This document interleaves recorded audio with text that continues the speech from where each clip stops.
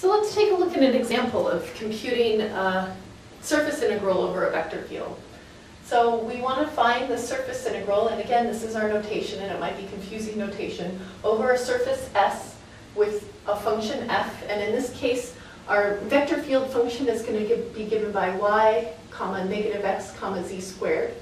And our surface in this case is already parameterized for us, and the parameterization is going to be given by u cosine v, u sine v, v. And our bounds in this case, u is going from 0 to 1, and v is going from 0 to pi over 2. This is a new surface. This is one that we haven't seen before. This is one that I wouldn't expect you to come up with yourself, but I think it's nice to illustrate what's going on here. That we do see that there's some sort of circular motion going on in the xy plane. We see that our radius is the coefficient on the outside, and that's going from 0 to 1. And our v values are the angles. So we see that in the xy plane, our radius is going from 0 to 1, and it's swinging out in sort of a circular motion. The difference is our z variable is the angle, which means that as our theta, so as our v progresses, we're sweeping in an angle and we're also gaining vertically in height.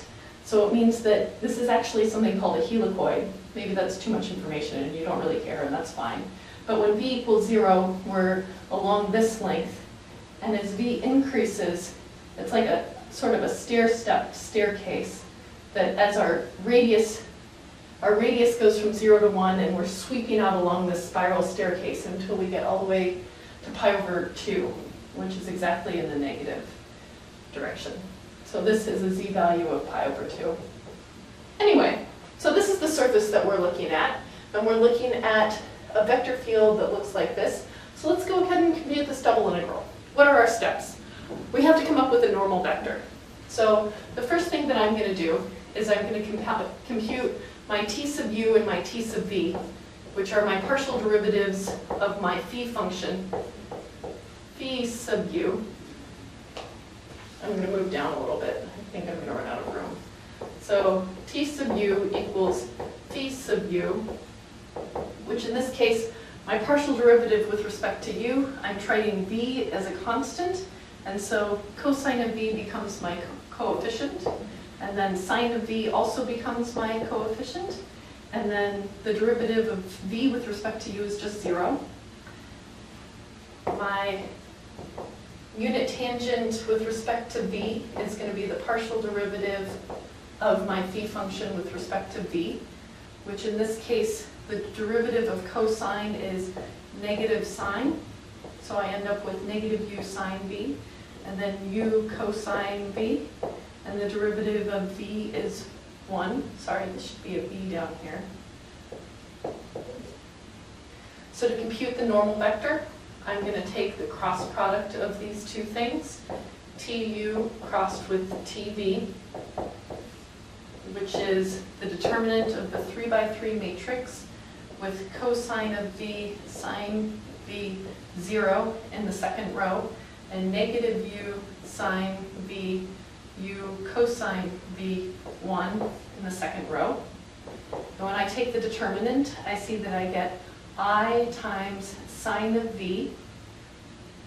So sine of v times I for the first component, minus the determinant of the 2×2 given by cosine of v minus 0. So this is cosine of v j. Right? This times this minus this times this. And then finally for my k component, I get cosine of v times u cosine of v, which is u cosine squared of v, minus a negative u sine squared of v. So what does this simplify into? It looks like this becomes sine of v, negative cosine of v, and I can factor out this u and get just cosine squared v plus sine squared v, which is 1. So I just get u in the final component. So now that I've found my normal vector, that was step 1. This is my normal vector.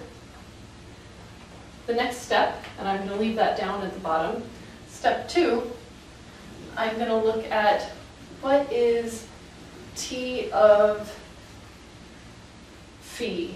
No, F of phi. Step 2, what is F of phi of uv? So I'm going to take my phi function, my parameterization, and plug it into my f function. And what do I get? My first component of the f function is y, so let's plug in what y is here, and in this case y is equal to u sine of v. My next component is negative x, so I'm going to look at my second component and plug in negative u cosine of v. And then my final component is z squared, and in this case z is equal to v, so I end up with v squared. So this is my f of phi of uv, and I'm able to write out my integral. So in this case, we're integrating as u goes from, the bounds on u are going from 0 to 1.